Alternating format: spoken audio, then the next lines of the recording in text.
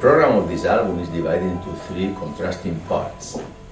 The first one is dedicated to the instrumental virtuosity of Ponce's youth years and studies in Berlin with Martin Krauss, a pupil of Franz Liszt.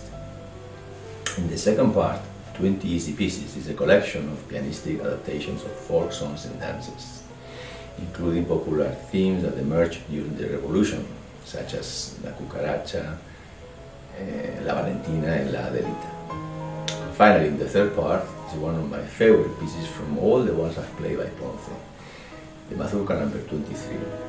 And for me it's an honor to include the piece Vespertina for his first world recording.